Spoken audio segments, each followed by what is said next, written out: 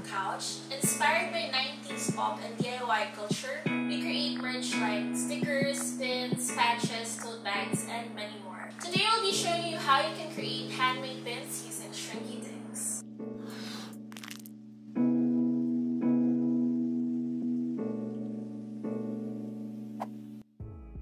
Shrink film, or polymer plastic, is a versatile material usually used for takeout food containers.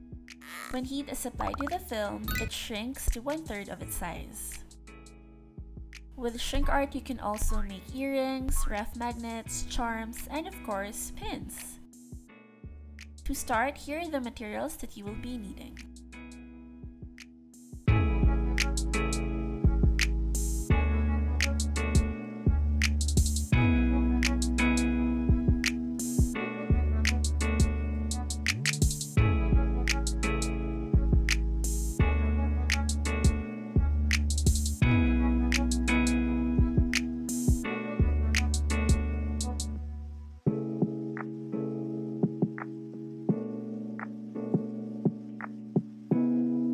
So you want to start by drawing your illustrations on a separate piece of paper.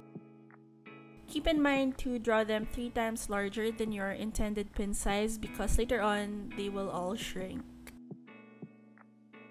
You can draw simpler illustrations or doodles like so it won't be complicated when we paint them later.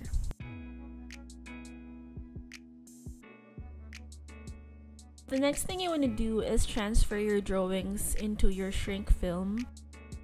Do that by tracing them with your markers.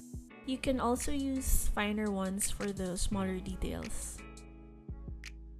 And you can also play around with colors. You can use red markers, blue ones, but as for me, I just want the outlines of my pins to be black, so I'm using regular black Sharpies. Okay, so now you want to cut your shrink film, which is pretty self-explanatory. You can use scissors, you can use an X-Acto knife, that's up to you. The thing with shrink film is you're not limited to round or box holding shapes. You can go ham with the die cut and be as detailed as you want. So now it's time to bake. Make sure to use baking paper so your shrink film won't stick to the pan. Preheat your toaster oven for at least 2 minutes and bake your shrink film for at least 3 minutes. Here you can see how the shrink film does its magic. It's now shrinking to a smaller size. But not only that, notice how the material also hardens and thickens to almost 3 times its original thickness. So it's going to curl up, but it will eventually flatten. After baking, quickly take out the baking paper with a pair of tongs and smash the pin with a hard-bound book so you're sure it's flat. So this is how it looks like when it's cooled down. You can see it's very shiny. It's almost like acrylic or glass. So after the pins have cooled down from the baking, it's now ready for painting. And you want to use your acrylic paint and brushes for this.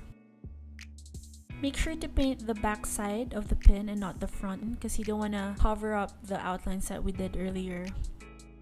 So just fill in the colors and make sure not to go beyond the lines. What I do is I color the larger areas first and I skip on the smaller ones.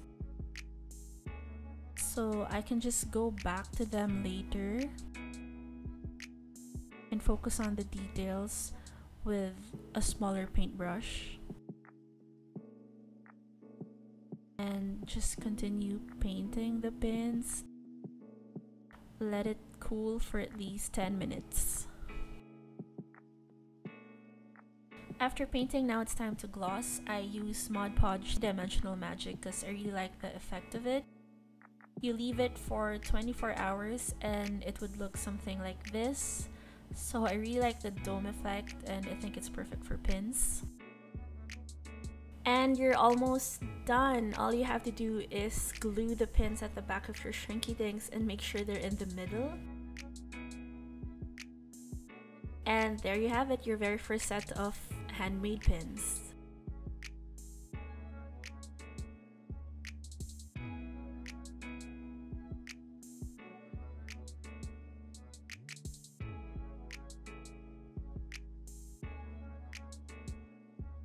We would love to see your works. Please feel free to tag us or Areté Ateneo and get a chance to be featured in one of their social media pages. Also, please follow us in our social media accounts. On Instagram, that's COOUCH, and on Facebook, that's Couch Page.